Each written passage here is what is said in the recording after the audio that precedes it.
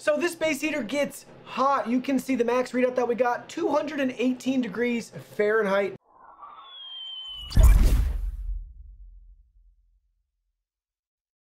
Hey everyone, Digital David here. Today in this video, I'm going to be checking out the Andily ceramic space heater. I did purchase this product myself, and any opinion expressed in this video is strictly my own. That being said, if you're interested in this product, you want to find out more about it, the link to it will be in the video description. You can see the retail box and packaging right here walking us through some of the key features and tech specs for this heater. This is a portable space heater with a nice built-in handle up top. 1500 watts. It has an adjustable thermostat.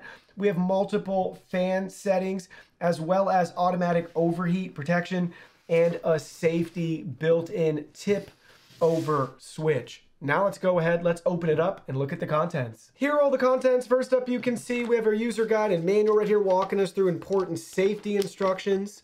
And then we have our functions and how to clean and maintain and store the unit, as well as troubleshooting. On the back side, we have their customer service and contact information.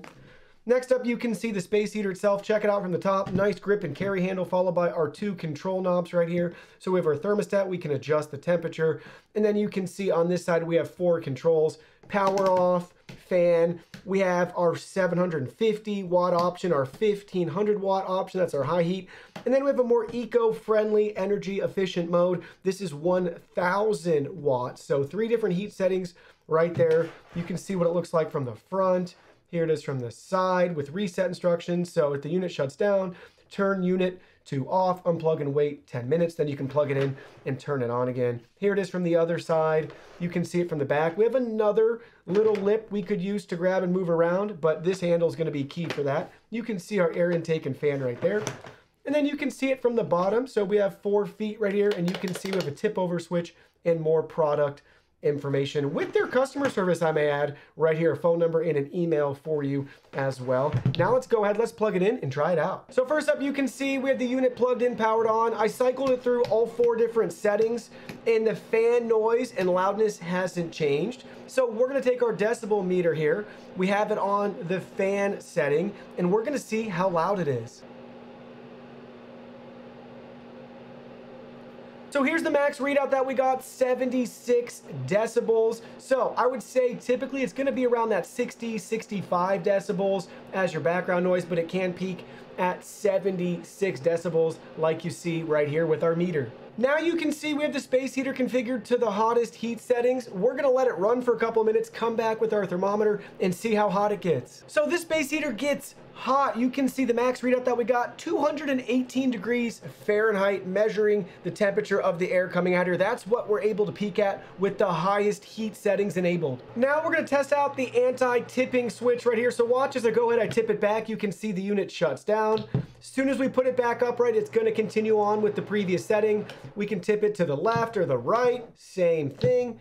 And we can also tip it forward, and it's gonna shut off the unit for us until we put it back down upright. So that switch works great. I highly recommend whatever space heater you end up getting, that you get one that has that switch built in, especially if you have kids and pets around your house. So let me share with you my final thoughts after using the space heater. First, I want to point out the Andily brand seems to have the hottest running heaters around, at least at this price point. Most of the space heaters have very similar controls and designs. They actually look identical for the most part. But with this one, we pick up that bonus feature at the top. So we have 750 watts, 1500 watts, and a 1000 watt more energy efficient setting up there. The handle's great too. If you plan to move around a lot with this heater, you'll enjoy having that nice grip handle. The tip over switch, definitely essential in my opinion, whatever one you end up going with. But overall, I've had a great experience with this heater. It's small, it's compact, and it's super powerful, generating a ton of heat. Well, that concludes our video. Thank you so much for watching. Don't forget the product link will be in our video description below. Please go ahead, check it out, and do your shopping from there. Any purchase made through that link helps support our channel at no additional cost to you. So we're really grateful and thankful for all of your support. While you're at it, can you go ahead and hit that like button for us? And subscribe to our channel. We have new content coming out daily, and we don't want you to miss anything. Please go ahead and give us a follow online and make it a clean sweep. Facebook, Twitter, Instagram, Twitch, TikTok, Discord. You can message us on WeChat, check out our website, and join our free newsletter. Thank you guys so much for being here. Don't forget, new content daily, and we can't wait to see you in our next video.